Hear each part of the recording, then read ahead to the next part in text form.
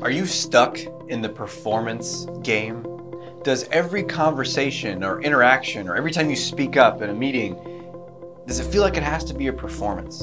Like you're being graded and evaluated? And if so, we're gonna help you drop that in today's episode so you can just show up more relaxed, more free to just put stuff out there and stop evaluating yourself.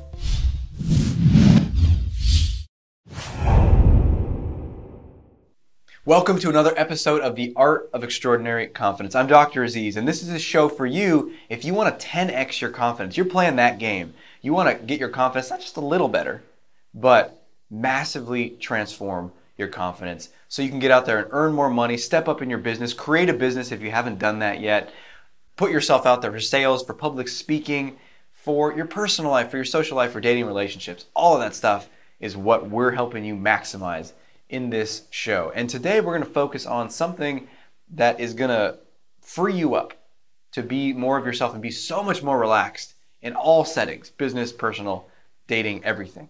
And here's what it is. Talking to people is not a performance. That's the big shift that we're going to make in today's. It's not a performance. I mean, so many of us approach it as if we're being graded, as if we're being evaluated. In fact, we are. By ourselves, usually. That's the main person who's evaluating us. And we're also the strictest graders of ourselves, right? So here's how you know you're in performance mode. It's like you're feeling tense or pressured about the conversation. You are observing yourself while you're having the conversation or while you're doing the presentation or whatever. And then you're also afterwards analyzing it. Was that good enough? Did I do good enough? Well, they responded like this at that point. I don't know. And there's all this overthinking of it. And that's how you know you're in performance mode. And that's what the distinction. There's performance mode versus connection mode.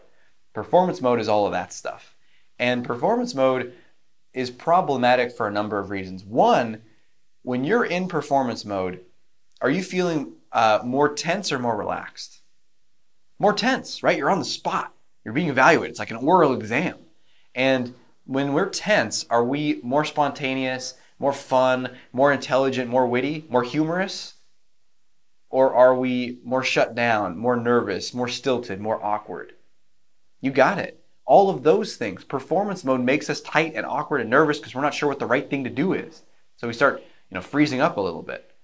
Or we do it, but we're tense. And people feel that energy of tension. Subtle stuff, tension in your neck, tension in your back.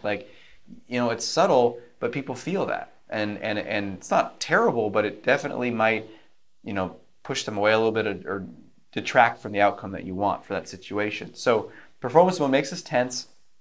And also, guess where the focus is on performance mode? Where is your focus going when you're in performance mode? That's right. On you. On me. How am I doing? Well, how did I look? What do people think of me? Right? There's a kind of horrible obsession with ourselves in this self-conscious way. And if we're focusing on me, who am I not focusing on? That's right, you. And what does someone prefer typically? Me, and especially if I want to date someone, and on the date I'm focused on me, you think she's going to like that? No, she wants to focus on her. If I'm in a sales conversation, do you think they care about me and focusing on me? No, they want me to focus on them and their challenge and if I can help them solve it. In any situation, it's better in a group. If you're speaking to a group, is it better to be focused on me? No, it's better to be focused on the group. Are they getting what I'm saying? Can I help them here? So when the focus is on us, it really kills our ability to do whatever we're there to do. And so performance mode is overall bad. It doesn't get the results that we want. So you can just drop that shit like a 10-ton truck. Like a hot coal, that's better, right? Just drop it. Drop it. You don't need to do it. It's nothing. It's not a performance. What is it about that? And I was talking with a client about this, and he shows up to everything as if it's a performance. A business conversation. He wants to acquire a new business. That's a performance. He wants to talk to his family members at a family gathering. That's a performance. Everything's a performance. So he's like, well, what is it? What is it if it's not a performance? And I was like, that's a great question. Well, it's not about performing. It's not about proving something. Maybe it's just about connection. Maybe it's just about connection. He's like, well, what does that mean? Just about connection. I was like, well, so connection is you show up and you have an attitude. I think there's two components to it. One is you're curious about them. That's a big part of connection, is I'm curious, like, I can't connect with you if I'm like, I don't care about you, right? So I got to know, like, well, who is this person? What's going on with them? And that could be personally, right? Like, I want to get to know you. I want to find out more about you. I'm drawn to you. I'm attracted to you. Or it could be business, professional. Like, I still got to be curious. If it's another business and we need to work together, it's like, well, what are they looking for? What can they give us? What do you do? And if it's someone that I want to sell something to or offer a service to, then it'd be like, well, what do you need? What are your challenges? What are your problems? That maybe we have a solution for you, right? So regardless of whether it's professional or personal, we got to be curious about them. That's a big part of connection.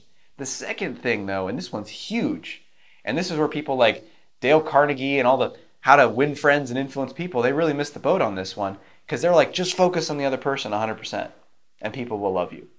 And it's like, well, yes, and that's not very satisfying. It never was for me. The second thing that we got to do to connect is self-expression.